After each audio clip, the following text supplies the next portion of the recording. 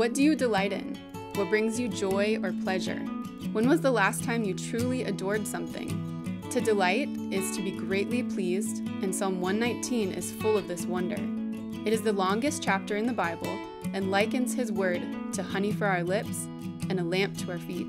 There is joy, freedom, and praise to be found in this psalm. God's word is worthy of our delight and is written to connect us to Jesus. Hi, church.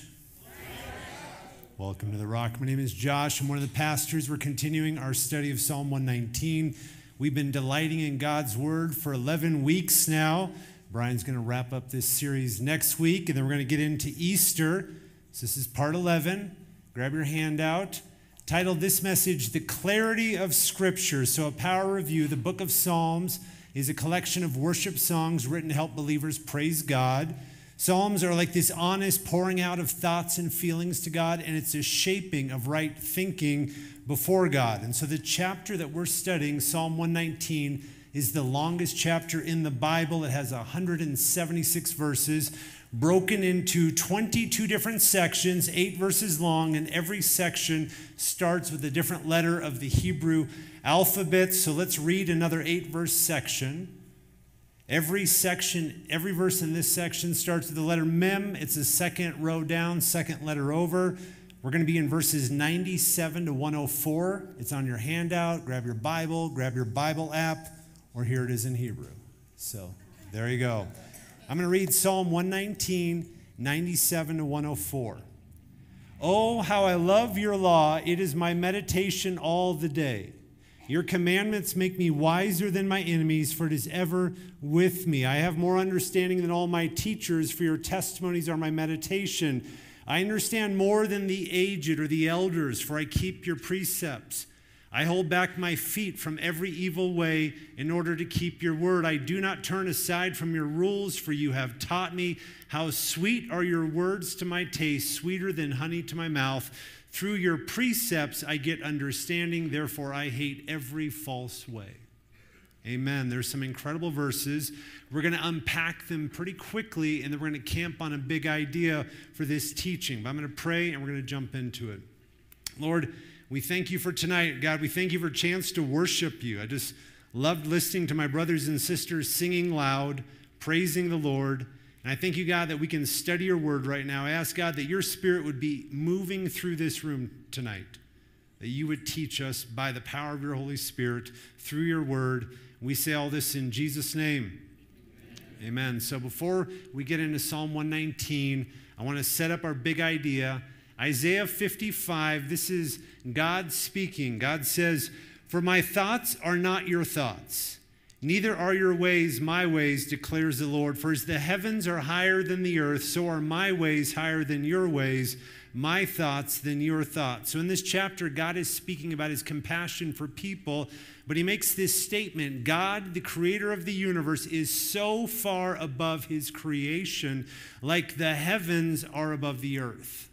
And last week, Bill did a little astronomy lesson. I loved it, so I thought we'd continue the astronomy lesson. So how far is that? How far are the heavens above the earth? I'm glad you asked. So, according to the Googles, the closest star to our solar system is Proxima Centauri, which is 25 trillion miles away. And the fastest a person has ever traveled in recorded history was in the Apollo mission. When the astronauts were going to the moon in 1969, they traveled at 25,000 miles per hour. So if you have to go 25 trillion miles at 25,000 miles per hour, it will take you a short 114,000 years to get there. So bottom line, verse 9, God's thoughts are a lot higher than our thoughts. So with that passage in mind, let's study our verses. Look at how the author loves the Bible. Psalm 119, verse 97. He says, "Oh, how I love your law. It is my meditation all the day." If we're honest, sometimes when we think about our Bible reading, we think of it as duty or obligation. But the author of Psalm 119 is operating on a whole different level. Oh, how I love your law. Could we say that? Do we love God's word? We love all kinds of things. We love our house projects, friends and family. We love music and sports. We love mountains. We love skiing. We love vacations. We love pizza. We love our favorite show. We love our dog. We love our cat. But how many of us would be like, I love the Bible? Notice how his love for God's word motivates him to meditate on it. When we think of meditation, we probably think of this. Somebody sitting, they're doing this with their hands, and they're cleared their mind. They're like, But biblical meditation is different. It's not clearing your mind. It's focusing your mind. It's digging into God's word. In biblical meditation, the person deliberately quiets their mind to meditate and fill it with God's word. What is this verse saying about me? What is this verse teaching me in my life and teaching me about God? It's memorizing the word. It's praying about the word. It's thinking deeply about the word. You can increase your love for God's word by meditating on it. So your first blank on your handout, how can you meditate more on God's word this week? You know, the more you think about something affectionately, the more you're going to love it. And the inverse is true. The less you think about something, the less you'll love it. So now the author is going to talk about how God's word has benefited him with three groups: his enemies, his teachers, and the elders or the aged or people with more experience. So verse 98, your commandments make me wiser than my enemies, for it is ever with me. So the humble believer who knows God's word is wiser than his enemies. What is wisdom? Here's one definition of wisdom: the ability to judge correctly and to follow the best course of action based on knowledge, understanding, and experience. So you want to be wiser than the people that are against you. Meditate on God's word. Think deeply on God's word.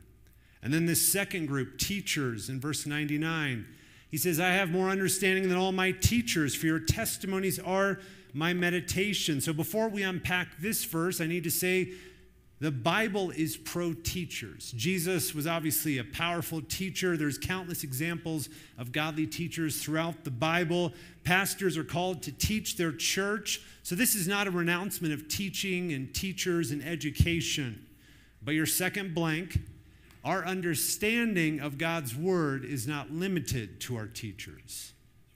You can learn from your own study of the Bible. The author of Psalm 119 is saying his teachers did not base their teaching on the Bible, so he's wiser than them. He has more understanding than them. This means the ultimate source of knowledge and understanding and wisdom is God's word. So being educated doesn't make you wise. Having a bunch of degrees doesn't make you wise. Charles Spurgeon, the pastor, talked about it this way. He said, we may hear the wisest teachers and remain fools, but if we meditate, think deeply upon the sacred word, we must become wise. There is more wisdom in the testimonies of the Lord than in all of the teachings of men. If they were all gathered into one vast library, the one book outweighs all the rest. Amen. We're not anti-education around here. We believe in getting a good education. I was well educated growing up. I have a bachelor's and master's degree in engineering. Krista and I are striving to educate our kids well. We've encouraged them to go down the path of higher education. If you read your Bible, there are godly people that are well educated. I think of like Daniel and Moses and Paul. But if you read your Bible, you see there are godly people that were not well educated, like Peter, James, and John. But as Christians, we're not anti-education. We just simply know there's more to life than book smarts. Your third blank. Any instruction not ultimately based on God's law is inferior.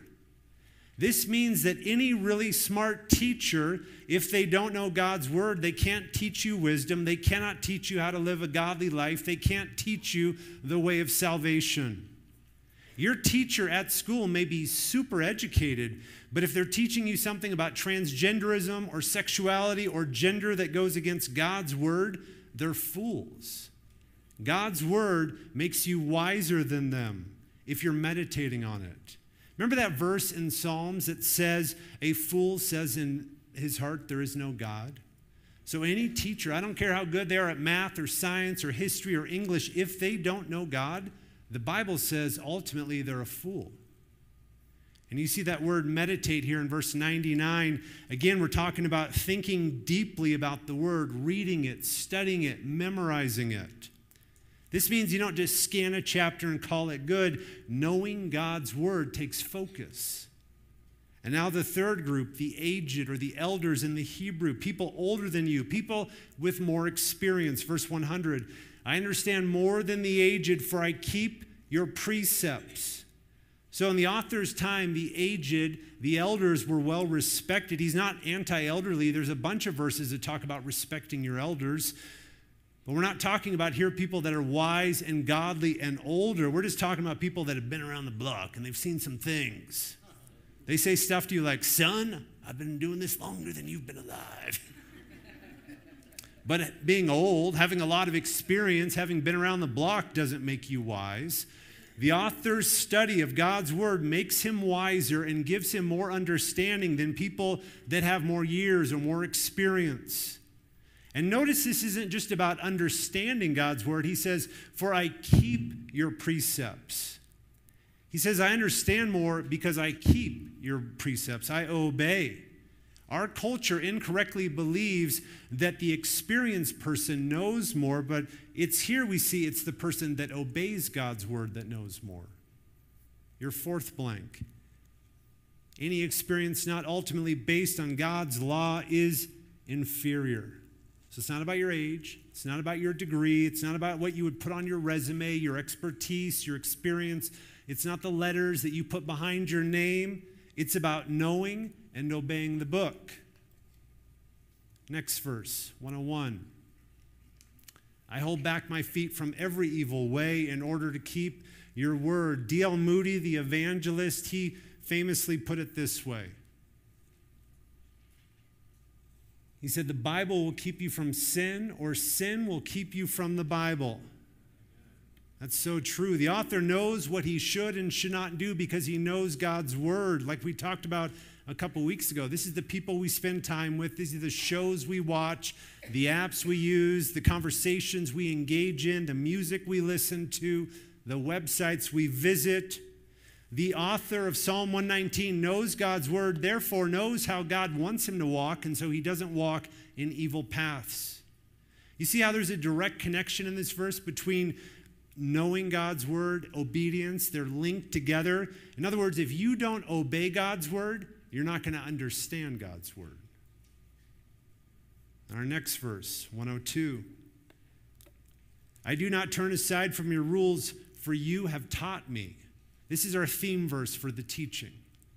I do not turn aside from your word because you have taught me. Who taught him?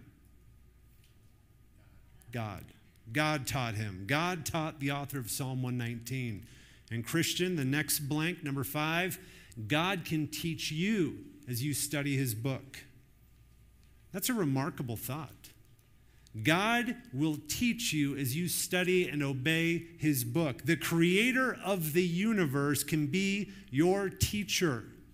God's word is clear and understandable. That's the big idea of this teaching. You don't need an interpreter. You don't need a translator. Even though God's thoughts are so much higher than our thoughts, God chose to put his thoughts in a book to teach us. That's remarkable. 114,000 years to reach the nearest star. We worship a God whose thoughts are higher than that, but God chose to put his thoughts in a book that you can read and study and understand and obey. We're going to come back to this big idea, but let's talk about the last 2 verses. 103. Caleb covered this verse back in January. 103.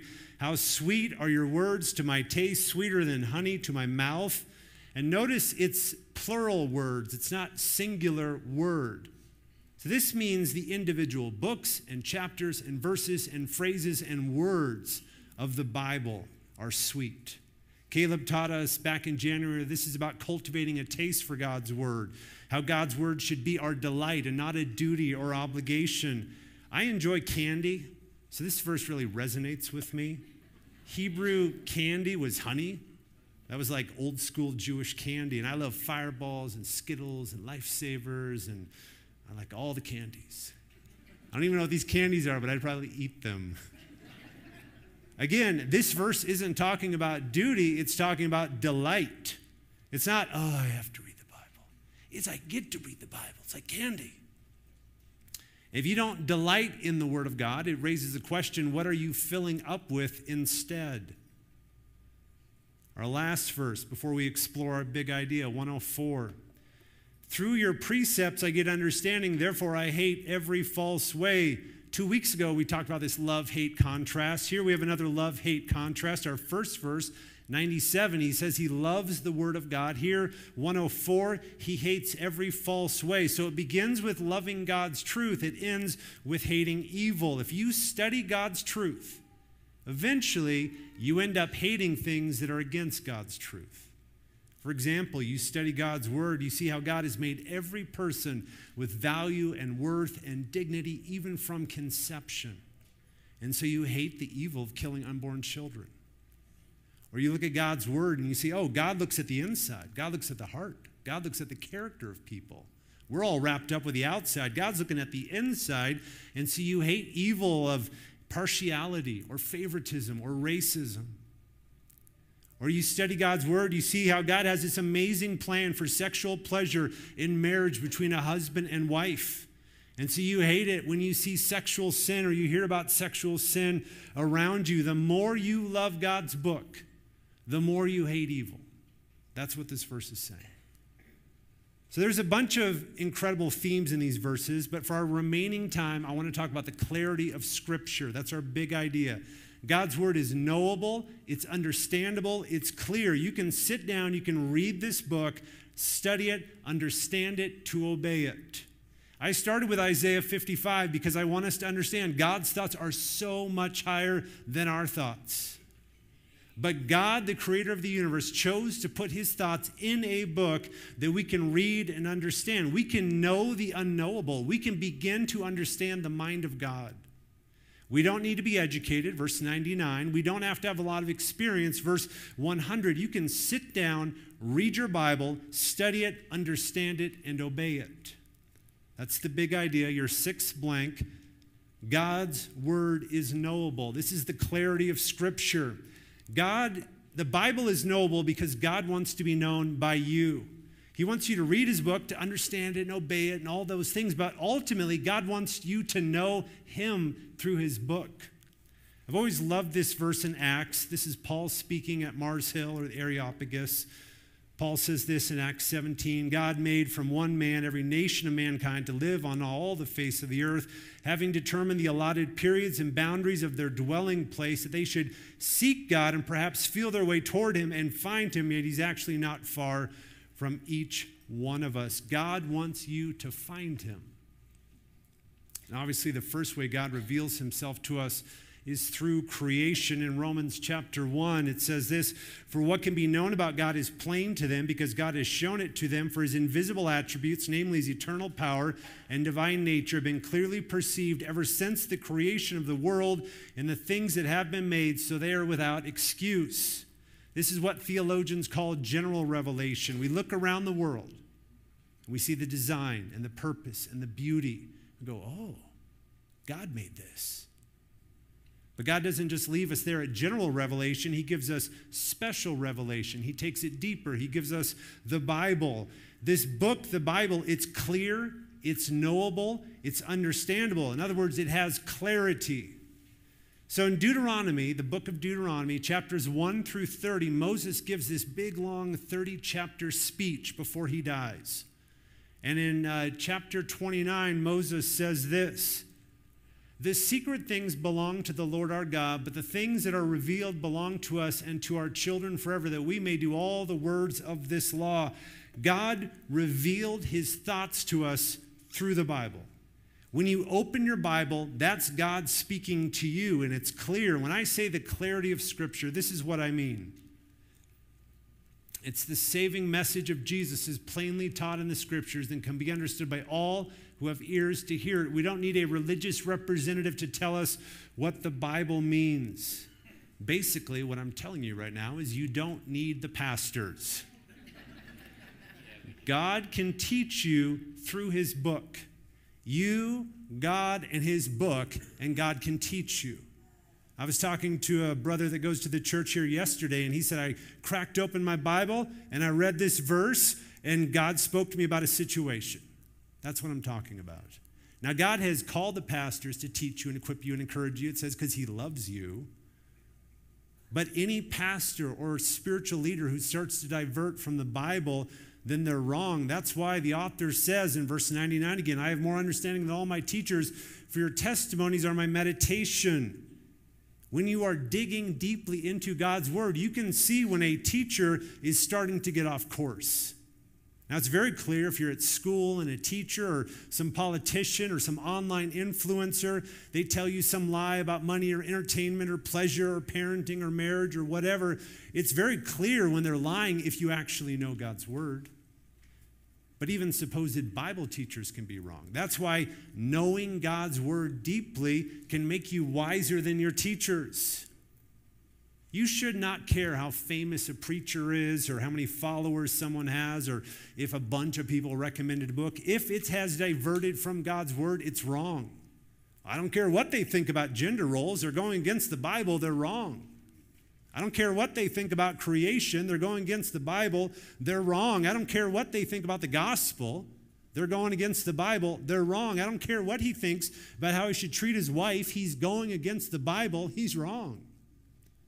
Go back to Deuteronomy, Moses' 30-chapter sermon before he dies. This is an encouraging part. Deuteronomy 30. Moses says this commandment that I command you today is not too hard for you. Neither is it far off. It's not in heaven that you should say, who will ascend to heaven for us and bring it to us that we may hear it and do it. Verse 13, neither is it beyond the sea that you should say, who will go over the sea for us and bring it to us that we may hear it and do it. But the word is very near to you. It is in your mouth. It is in your heart that you can do it. That's encouraging. God's word is near to you. It's clear. It's understandable. You know, over the years when I've had spiritual conversations with people, sometimes they can be frustrating. I'm trying to explain something. I'm like, well, look, right here. It says right here in this verse, right here. Read it. Let's read it. And they're like, I'm not a Bible scholar. I don't know what that means. I think they do know what it means. I think it's easier to say, oh, I'm not a Bible scholar. This passage is encouraging. God's commands are not too hard for us. It says God's word is very near to you. It literally says, you can do it. What a great passage. You don't have to go up to heaven to get God's word. He brought it down to you. You don't have to cross the ocean to go hear from some mystic. You can read it and understand it and study it and obey it because it's clear. We're talking about the clarity of Scripture. We can go to this book and get answers for life. You know that was the pattern of Jesus Christ. Many times Jesus just went right to the Old Testament to settle a matter, to answer a question, to tell people what they needed to hear, to handle temptation. Jesus thought regular people could pick up the Bible, read it, and understand it. For example, I've got a bunch. Buckle up.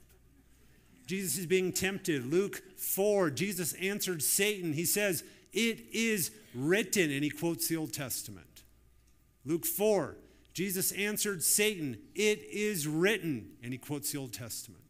Luke 4, the third time, Jesus answered Satan, it is said, you shall not put the Lord your God to the test. He quotes the Old Testament. Matthew 9, go learn what this means. He quotes the Old Testament. Matthew 12, he said to them, have you not read what David did? Tells a story from the Old Testament. Matthew 12 again, have you not read in the law how on the Sabbath? Tells him another Old Testament story. Matthew 19, Jesus answered, have you not read that he who created them from the beginning made them male and female? Matthew 21, Jesus said to them, yes, have you never read? He quotes the Old Testament. Matthew 21 again, he said to them, have you never read in the Scriptures? Quotes the Old Testament. Matthew 22, but Jesus answered them, you are wrong, because you know neither the Scriptures nor the power of God. Matthew 22, as for the resurrection of the dead, have you not read what was said to you by God? And then Mark 12, as for the dead being raised, have you not read in the book of Moses? That's remarkable to me. Jesus is tempted, he goes to the book. Somebody asks him a question, he goes to the book. Someone needs truth, he goes to the book. Jesus believed that regular people could read the book and get the information they needed to live their life. You have a question about temptation or marriage or gender or judgment or creation or divorce or eternity or the gospel or sexuality. Have you not read? Haven't you read? Haven't you read? The answers are in there. You can read it. You can study it. You can understand it. You can obey it because it's clear. This is like simultaneously convicting and encouraging. We're like, we have the answers. And you're like, oh. We have the answers. Jesus believed the Bible had clarity. You could understand it. Jesus believed the Bible has authority. You can obey it. Your next blank, number 7. Jesus approached God's word as if it could be known and understood by ordinary people. That's me and you. Ordinary people. You know what is kind of sad or ironic to me today? Sometimes people, Christians, in an attempt to be more winsome, they kind of muddy up the water. They're like, I don't know, maybe it says that, maybe it doesn't, but let's ignore that part and talk about this part over here. In our attempt to win someone to Christ, we can sell them a bill of goods. But then that person, they start reading the Bible like, whoa, you lied to me. That's not what the book says. The book says this or that or whatever cultural pressure we're feeling right now. If we aren't clear with the scripture, we're not following Jesus' example over and over again. Have you not read? It is written. Have you never read? Don't you know the book? As lovingly and as kindly as possible, tell them what God's word says. Let that be the point of debate in their mind. Am I going to believe and obey what God said? That should be the point of the debate. What was Satan's first lie in the garden? Did God really say? Remember in Genesis chapter 2, God created Adam. He put him in the garden. He said this, and the Lord God commanded the man, saying, you shall surely eat of every tree of the garden, but of the tree of the knowledge of good and evil you shall not eat. For in the day that you eat of it, you shall surely die. So that was God's command to Adam. And then Eve was created. Adam and Eve are working in the garden. Satan arrives, tempts Eve. And look at Satan's deception. Genesis 3.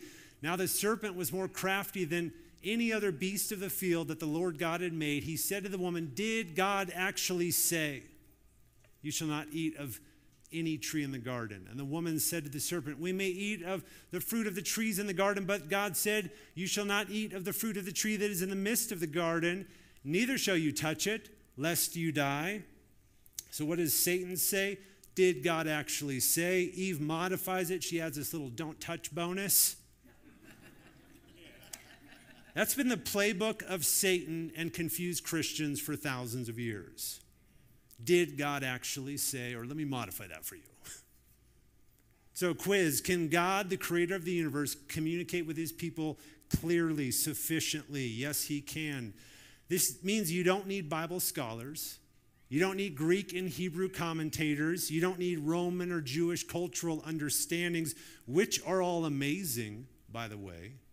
But I like how the professor, author R.C. Sproul put it. He said, what kind of God would reveal his love and redemption in terms so technical and concepts so profound that only an elite core of professional scholars could understand them? Amen. So there's a pastor, Kevin DeYoung. He wrote a great book, Knowing God, about knowing the Bible. It's on your handout. He has a list in that book. I put the book title in the back of your handout, but I want to briefly unpack these. I think they're worth mentioning. These are guidelines regarding the clarity of Scripture. Some portions of Scripture are clearer than others. Not every passage has a simple or obvious meaning. The main thing we need to know, believe, and do can be clearly seen in the Bible. Though the most essential doctrines are not equally clear in every passage, they're all made clear somewhere in Scripture. That which is necessary for salvation can be understood even by the uneducated, provided they make use of the ordinary means of study and learning. And then number 5, the most important points in Scripture may not be understood perfectly, but they can be understood sufficiently. Those are good. Here's your last blank. The clarity of Scripture means that regular people, using regular means, can understand what must be known, believed, and lived as a godly Christian. Amen? Do you believe that? More importantly, do your Bible study habits demonstrate you actually believe that? So I want to briefly give you just a few Bible study habits. These are in no particular order. These are habits related to studying the Bible. Number one, read it every day. Read the whole book. Read the Bible in a year, or just spend a year in the book of Romans. Dig into it. Log some years. Read the book. You can't study the book if you don't read the book. Number two, pray for God's understanding. We will not understand the Word of God without God's help. It says in Psalm 119:18, open my eyes that I may see the wonders that are in your law. Make that your prayer. God, help me understand this book today as I read it. Number three, read with a heart to obey God's Word. Like we discussed, obeying the book is key to understanding the book. If you don't obey it, you will not understand it. Number four, utilize a variety of Bible study tools. We are blessed to live in a day and age with incredible books and commentaries and websites and apps and teachers and all these tools right at our fingertip.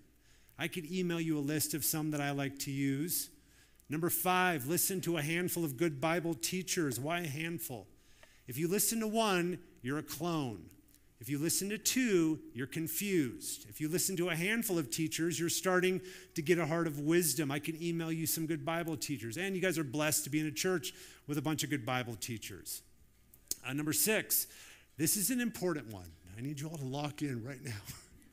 Run your thoughts, questions, observations by other believers and your pastors. Our study of God's Word should never be detached from other believers, Christian history, Christian tradition, and your pastors and Bible scholarship. This is really important so you don't start a cult. Someday, when the FBI is smashing down your door of your compound and you and your polygamous wives are hiding, you'll be like, I should have locked into point 6. And then number 7, understand study of the Word is a lifelong process.